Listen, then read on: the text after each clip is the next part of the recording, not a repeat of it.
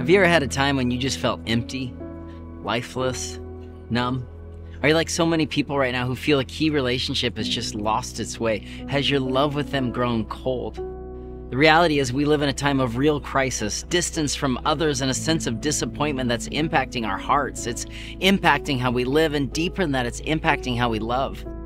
On the contrary, when was the first time you experienced a first love? Maybe it was the first time meeting the person you would one day marry. Maybe it was the first time finishing a hike with friends on the perfect Seattle summer afternoon. Maybe it was the first time you held your child or your nephew or niece while looking deep into his or her eyes. See, there's a lot of motivating power in these first love experiences. What if I told you that first love motivations were actually never meant to go away, that they are designed to create a launching power, the kind that propels a rocket from Earth into space, driven by the motivating power of that first blast that would take it such a long way? It has surely been a difficult last few years, so let me ask you, how is your heart?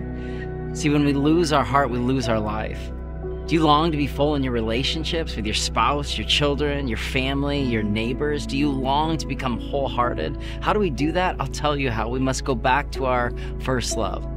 In the last book of the Bible, the writer of the book talks to a church in Ephesus. The writer, John, says on behalf of God, listen, you've done all the right things. You've followed the rules. You've worked hard. You've endured. You've not grown weary. It's all good stuff. But then it says you've lost your way. How?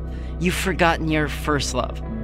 Jesus had called his followers to more than a creed, more than a set of behaviors, more than a rule book. Jesus' primary mission was the original first love, the way of the heart. One time a religious leader asked Jesus, what's the most important thing to do in this world? Jesus' response, first, love God and love others. See, that's the first love principle. And if you're like so many of us right now who feel like you've lost your way, I have an incredible promise for you. When you rediscover your first love, the one that has loved you long before you ever knew, you'll have a power source to infuse new life into your work, into your relationships, into this city. Remember, 1 John tells us, we love because he first loved us. God loves you so much. My heart for you, rediscover your first love. Come and rediscover your first love together.